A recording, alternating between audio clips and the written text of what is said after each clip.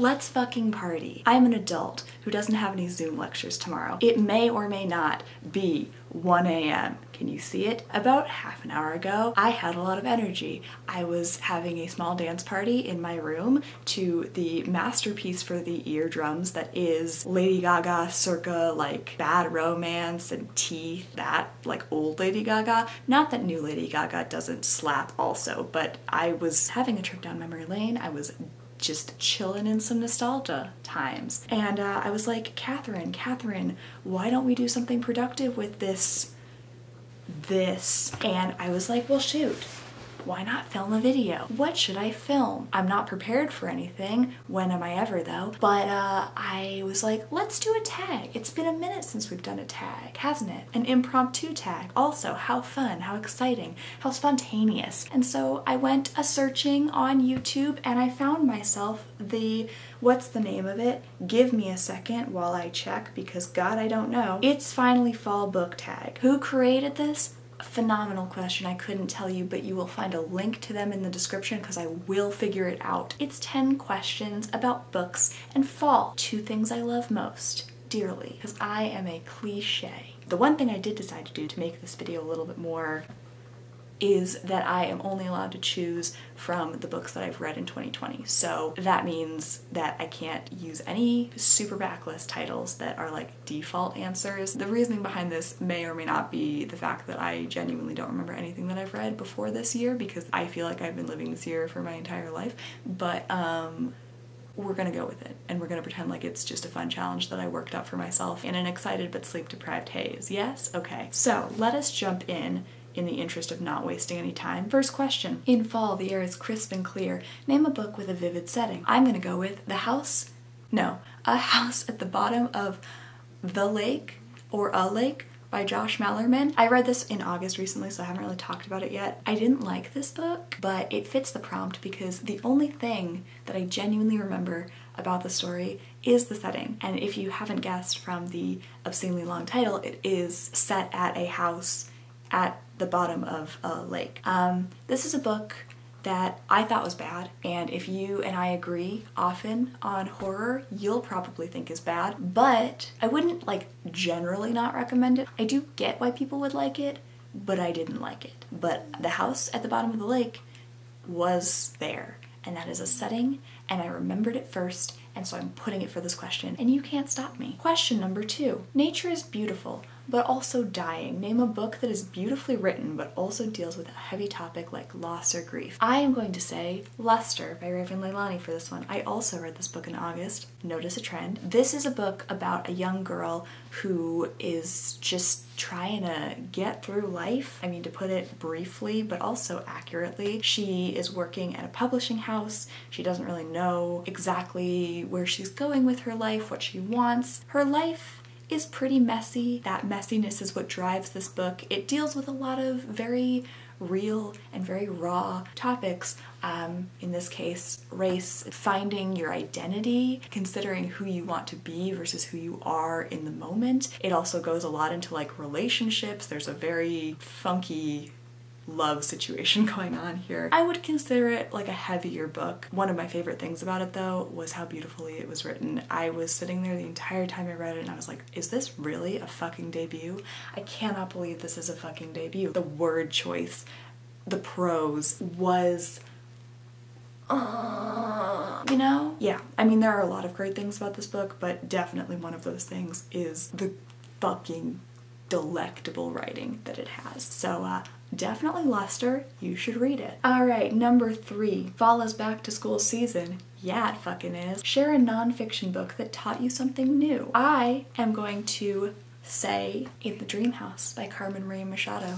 This book taught me that an author can take a common genre of book, like a memoir, and make it something completely new, completely unique. It's not told in this traditional memoir style, and so she switches up the format and it just completely transforms the book and the experience. And this is one of the best books I've read all year, one of the best memoirs I've read in my life. I, as we know, love a good memoir as a completely nosy bitch, but this one was even better than just any old memoir because it was not only incredibly interesting, poignant, and emotional, but also from a writing standpoint, I feel like I saw something new that I had never seen before. And that answers the question. Number 4. In order to keep warm, it's good to spend some time with the people we love. Name a fictional family / household / friend group that you'd like to be a part of.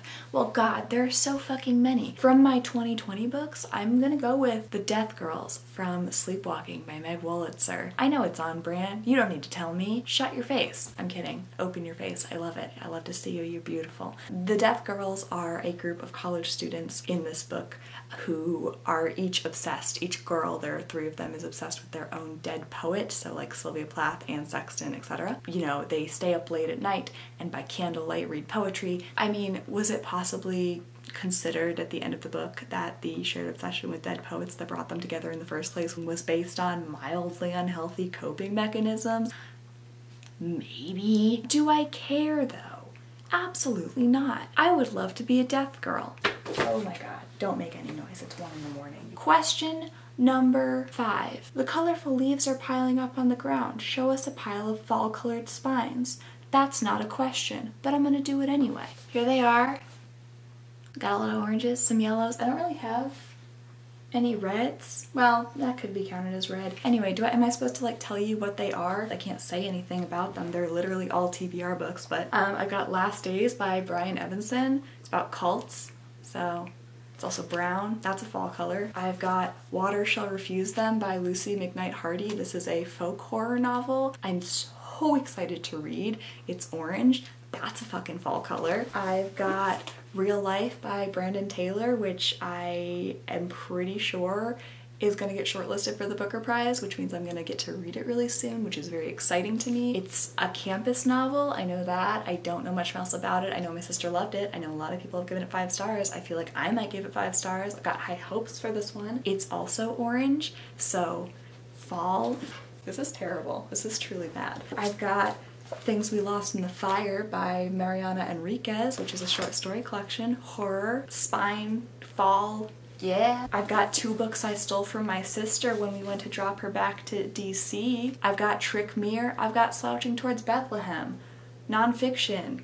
Both fall spines. What up? Question number 6. Fall is the perfect time for some storytelling by the fireside. Fireside.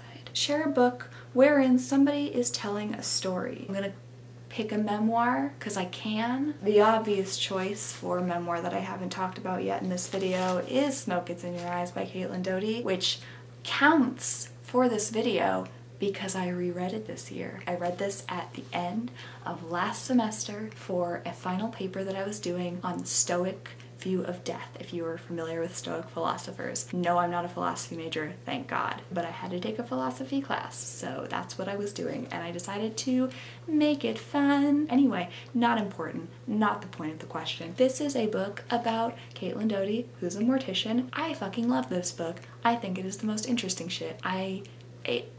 Yes, and then also, as previously discussed, I'm a hoe for memoirs. We know it. It's true. So reading this and getting those good death tidbits and also getting to learn about the life of Caitlin while she worked in a crematory, goddamn dream come true. There it is. Yeah, this is good. This is good. I'm making content. This is content. Question number 7. The nights are getting darker. Share a dark, creepy read. My fucking pleasure. I have 2. Firstly, a book I read really recently in August, which is Dear Laura by Gemma Amor. This is an indie published horror novella that I read in the middle of the month. It's very reminiscent to Pen Pal, and I feel like that's a book that definitely gives off very kind of lo-fi horror vibes, but creepy nonetheless. Does that make sense? This is a book about a young girl whose best friend is kidnapped and she starts to receive letters from the kidnapper, and it's short, sweet, to the point. It's super creepy. I enjoyed it. End of sentence. My second one is certainly an honorable mention for I'm Thinking of Ending Things by Ian Reid, as we've discussed many a time on this channel. This one's more scary than creepy to me. It scared the fuck out of me in a pretentious existential way. I'm mentioning this now because the movie did just come out on Netflix. It was a time. It was a time for sure. So I wanted to let you know that I've watched it.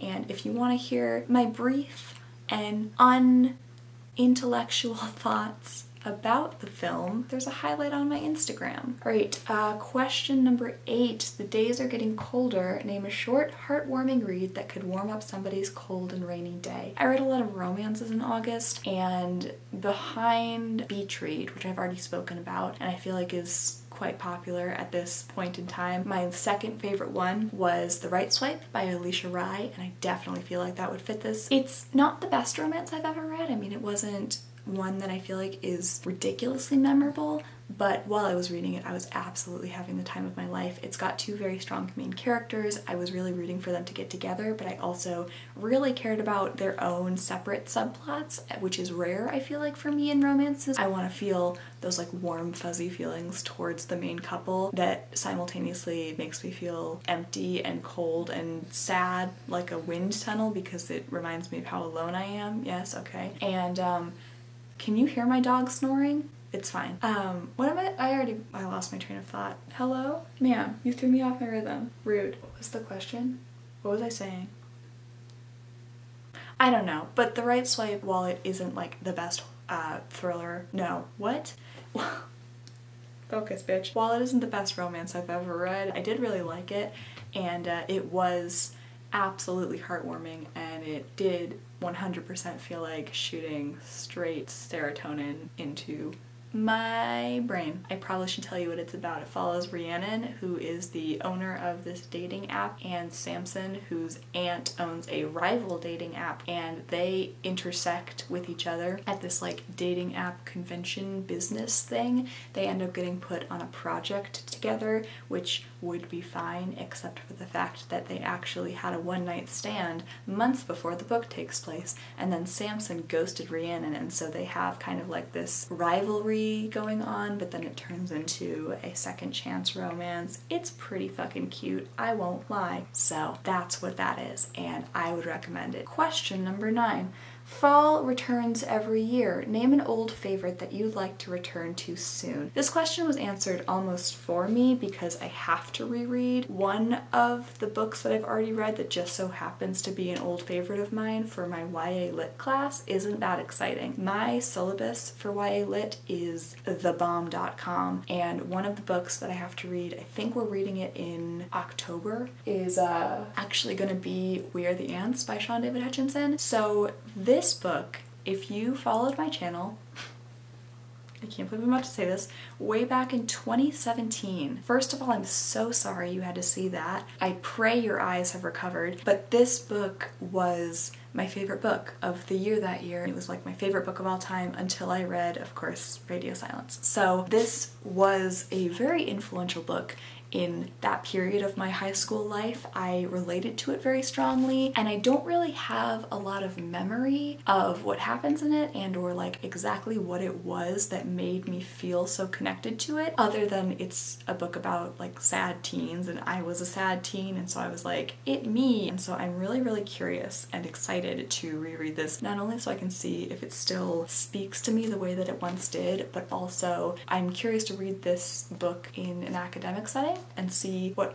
my classmates have to say about it and what my professor has to say about it, and if my like viewpoint reading it for class is different from what I remember vaguely from reading it for fun. So this is the answer, and that's the end of the question. Question number 10. Fall is the perfect time for cozy reading nights. Share your favorite cozy reading accessories. I'm gonna go ahead and say that my cozy reading accessory is my puppy, Gertrude. I often read on my bed. She often comes and snuggles my feet. She's actually here right now. You've probably heard her snoring throughout the entirety of this video because she is dead asleep on my bed. There she is, very asleep.